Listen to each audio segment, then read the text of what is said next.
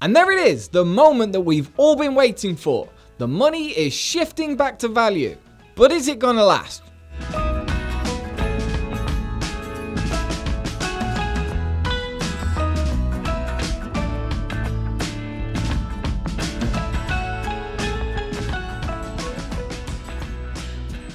Welcome back everyone, my name's Paul.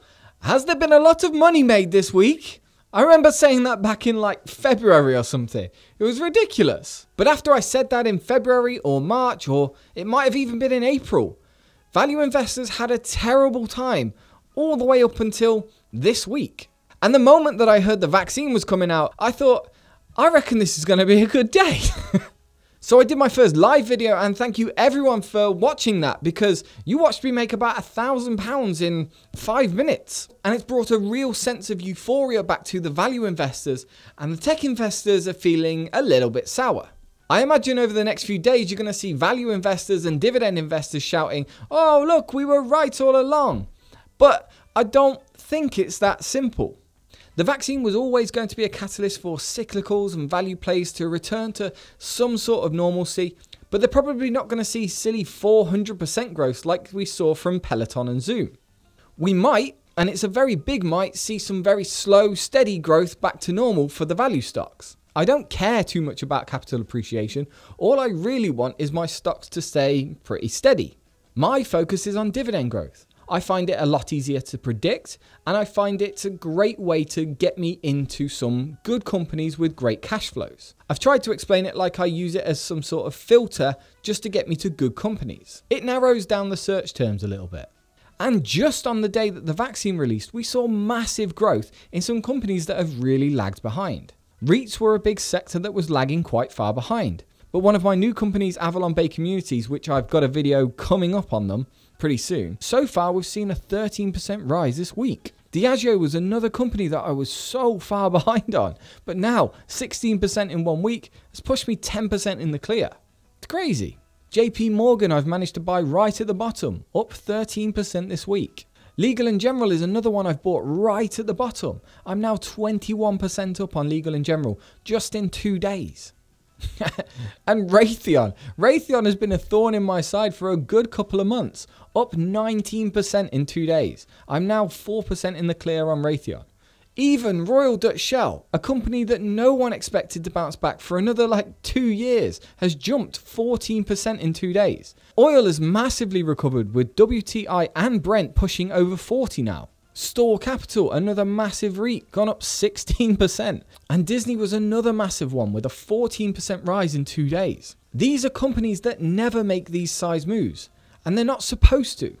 Still though, AT&T lags far behind, only up 5% this week. I am now beginning to fully believe that nothing is going to save AT&T ever.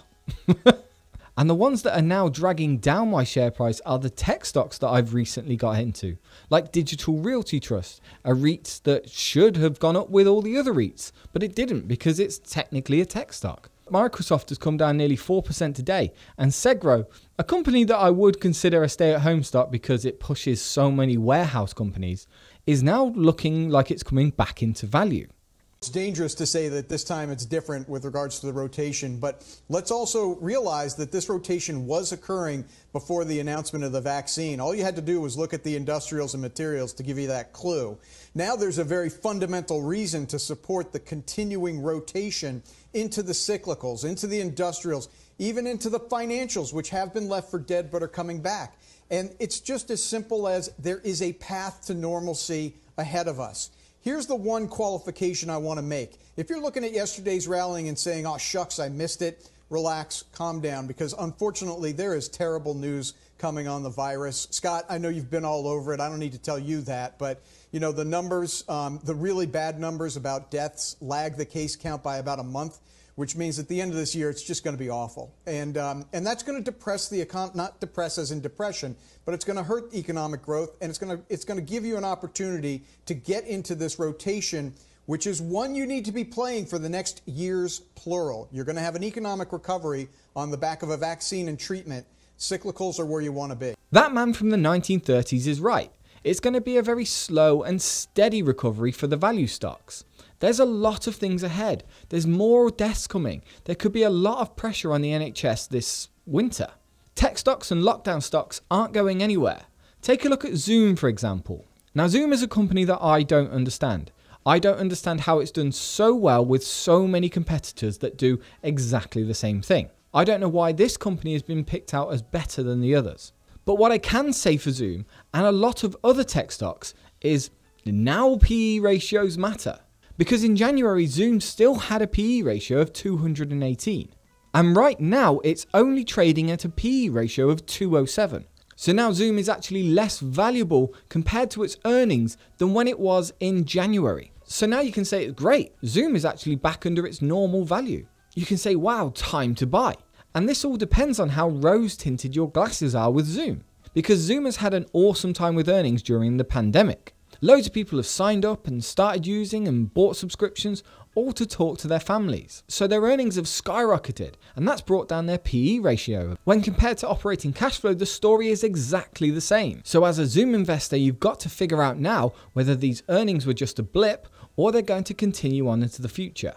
I couldn't possibly comment on Zoom. I don't use Zoom. Every time I've wanted to talk to my family during the lockdown, it was always done on Google or done on FaceTime. And at work, Microsoft have a much more advanced system in Teams.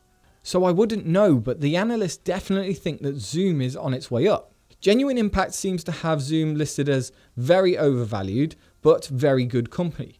The quality of the company is very high, its financial strength is very high, and from fast graphs we can definitely see it's got a lot of operating cash flow. It's valued at very expensive right now, probably just because of the massive PE, and it's got very strong momentum. We've seen it grow a lot during lockdown. So just based on the simple metrics, most people would think that Zoom is very overvalued. But using their January PE versus their current PE, you could say that actually Zoom is probably undervalued in comparison to what it was. It was already on its way up pre-pandemic, so there's no reason to say it won't continue to go up while it capitalizes on the situation it's had. So I don't believe tech is going to crash anytime soon. It may grow a bit slower than cyclicals and value, but value is definitely having a good week. Whether it continues this progress or not, I don't really know, and I don't really care. The important thing with investing is not to follow the trends. It's not to follow your emotions. It's to buy companies that you think are good for the future and invest in them solidly. Continue and buy and hold long term. That's my plan. That's my strategy. Find companies with good cash flows, good valuations, and let them just do their thing for the long term. And it's the same with growth and innovation companies. With innovation, you should be investing in companies that you think are going to change the world. It shouldn't matter if these tech companies have a little slump over the next couple of days, couple of weeks, maybe even couple of months.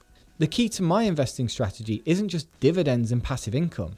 You've got to be invested in solid companies with good cash flows that are going to be around in the future. They still need to be effective and contributing towards the economy as the years go on.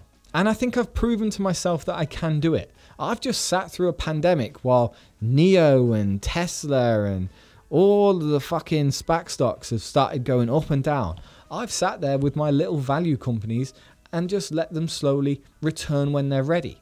And I feel like I'm just going to keep on doing that, no matter if these stocks just crash next week.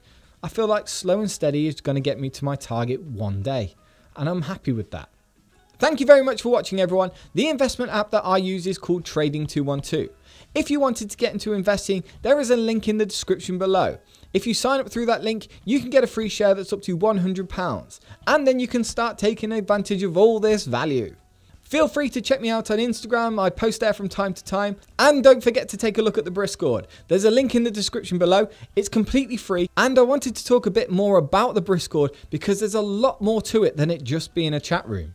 The moderators in there have worked really hard to set up some really cool bots. We've got bots that tell you when companies hike their dividends and lower their dividends. We've got another bot that tells you about all of the earnings reports that are going to be released that week. We've even got another bot that keeps you up to date with all of the buys and sells of the ARK Invest ETFs every single day. And one of my favorites is the daily morning brew.